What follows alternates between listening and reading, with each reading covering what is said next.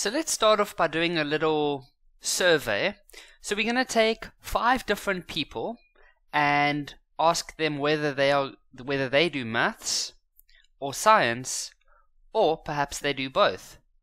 So let's meet our first person. Okay, so let's say this guy's name is Todd, and Todd does both maths and science.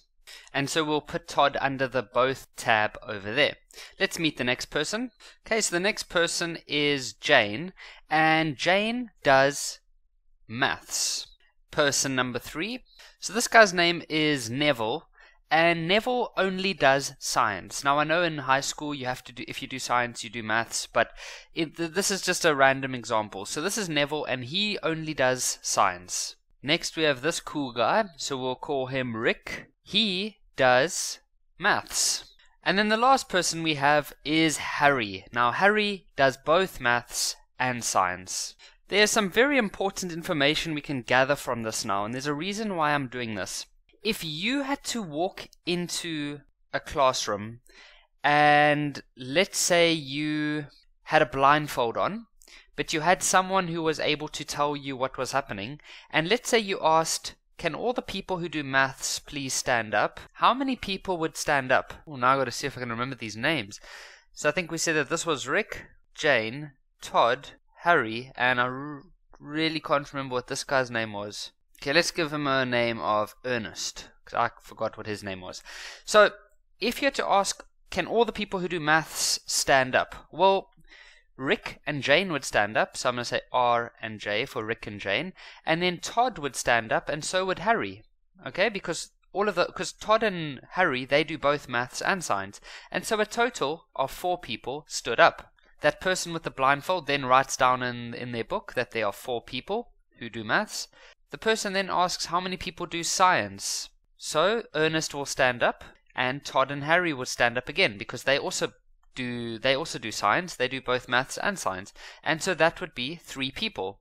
The person with the blindfold then walks out of the classroom, takes off the blindfold, has a look, and says, oh, okay, wow, 7 people in a class.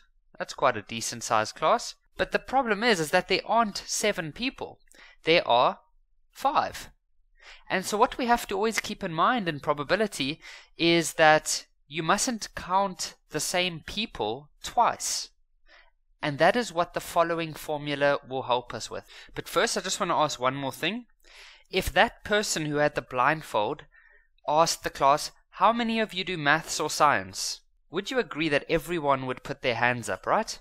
So in probability, when we say who does maths or science, it doesn't mean that they have to do one or the other. When we say or, it means either they do maths, or they do science, or they do both. It doesn't matter. So for example, Todd or Harry, they do maths and science, but if someone had to ask them, do you do maths or science, they would say, yes, I do. It doesn't mean you have to do maths or science. You can also do both. That's what or means. And so there's this formula in probability, and I'm simplifying things quite a bit, but it goes like this. So it says if you want to know the number of people who do, for example, maths or science, what you have to do is you add all the people who do maths. So how many people do maths? We said that there were 4 people. It was Rick, Jane, Todd, and Harry. So that's 4. Then you add that to all the people who do science, and that would be 3 people. That was Ernest, Todd, and Harry. But then you have to be careful, because now we have counted certain people twice. Todd and Harry have just been counted twice, because they were counted for maths, they were part of that 4, and they were also counted for science. And so you have to minus all the people who do maths and science. Okay, so this over here was maths only. Or not maths only, but just maths. This over here was science. And then we have to minus all the people who do maths and science. And so let's see. 4 plus 3 minus the people who do maths and science, there's 2 of them, and that gives us a total of 5. And so the number of people who do maths and science is 5. So now in mathematical terms, the formula that you would typically see in class goes like this.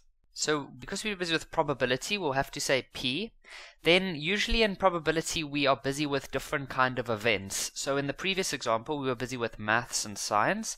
So we'll just call it A and B.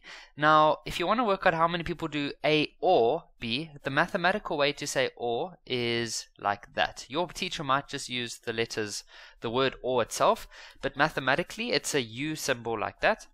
Then how did we work out how many people did maths or science? Well, we added up all the people who do maths, so we'll take all the people who do A. You add it up with all the people who do science, which we'll call B, and then you have to subtract the people who you are counting twice, and they are the people who do both of the things. So they are the people who do A and B. That symbol there represents and. So with our example that we did above, the or was the maths or science. This part here was the maths, and that was 4 people. This part here was the science, which was, there were 3 people. And then this part here was the number of people who did both, which was 2. And so the maths or science, there were 5 people. So that formula that I've just put in the block is extremely important. It's one of the most useful formulas for probability. And so yes, just get very used to that formula. It helps a lot.